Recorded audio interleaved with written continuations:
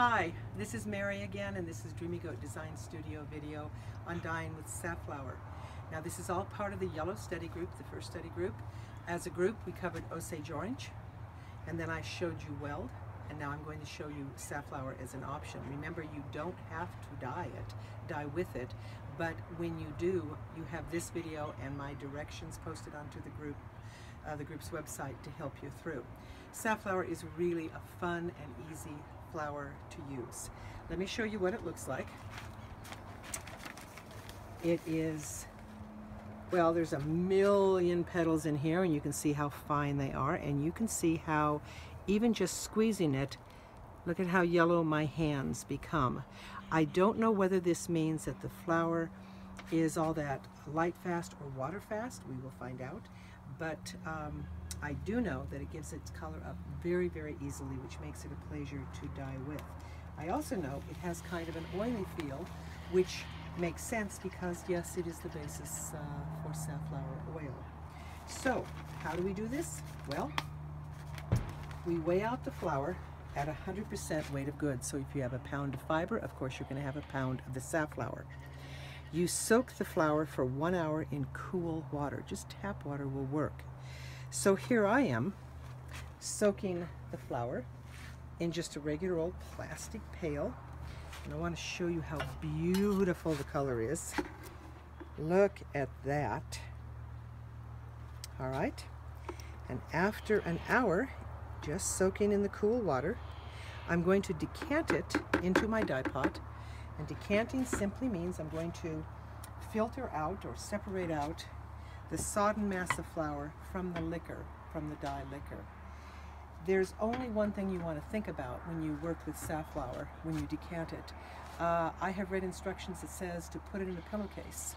That is the flour, put it in a pillowcase and soak it that way. And I've never been keen on using a pillowcase for that. So the way I do it is I just create kind of a safety net here. Now actually, let me show you first the dye pot, because I've already done this process once. Okay,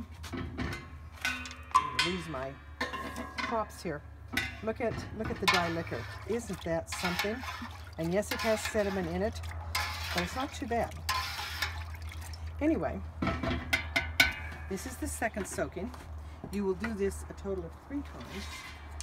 Let me show you how to decant each time. Now I call this my safety net, and that's just in case I drop something, it doesn't go right into the dye bath.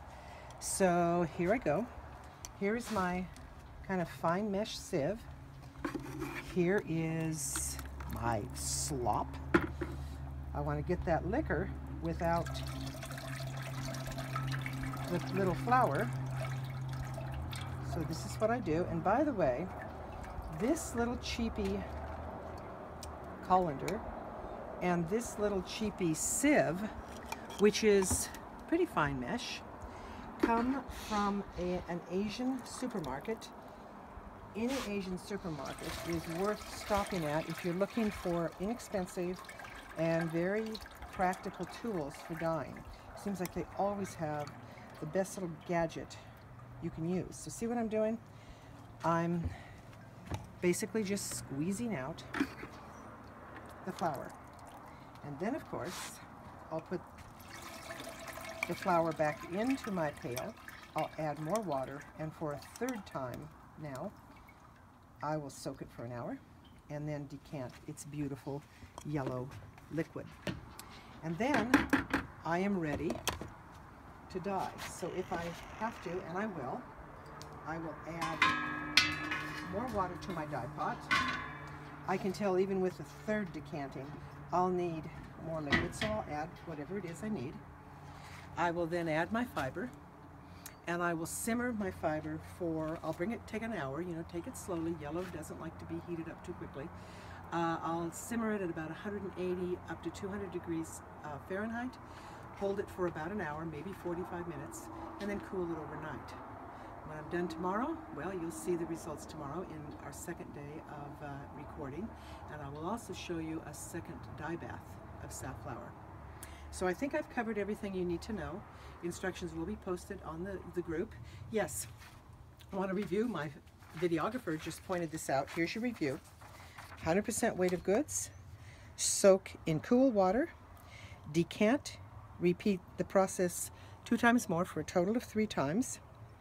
You add your dye liquor into your pot, and then you basically simmer 180 to 200 degrees for up to 60 minutes.